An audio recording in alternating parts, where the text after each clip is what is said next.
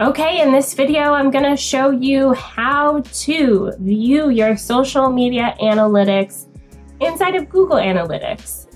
So when you log in, you wanna navigate to all website data, and then we're gonna go down to acquisition. And I like to look at a few different places. So I wanna look at all traffic here, and I'm gonna look at each channel. So this will kind of give you a breakdown in a different sort of way, and you'll understand once this page loads what that looks like. So we've got other traffic, which could be anything. We've got organic search here, direct, and then social. That's the one we're looking for. So I'm looking at the date range of September 18th through the 24th. You can change the date range up here to be different dates if you want. You can do a whole month. You can do custom just for one day, last 30 days, last 7 days, that sort of thing. So from the 18th to the 24th, I had 49 people come in from social media. Now I want to break that down even more. I want to see which specific platforms they came in. So I'm going to go over to source and medium. That will let you know who came in from where.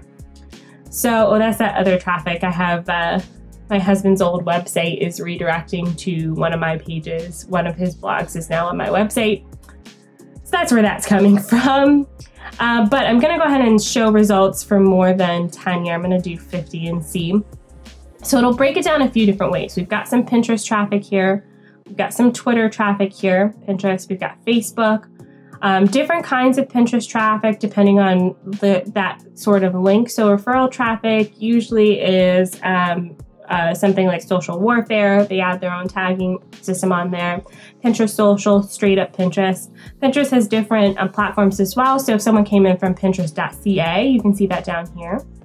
But you also have different breakdowns. So Facebook, Instagram, etc. So this first column here shows you the users. So how many people visited? So Twitter, for instance, 9 people.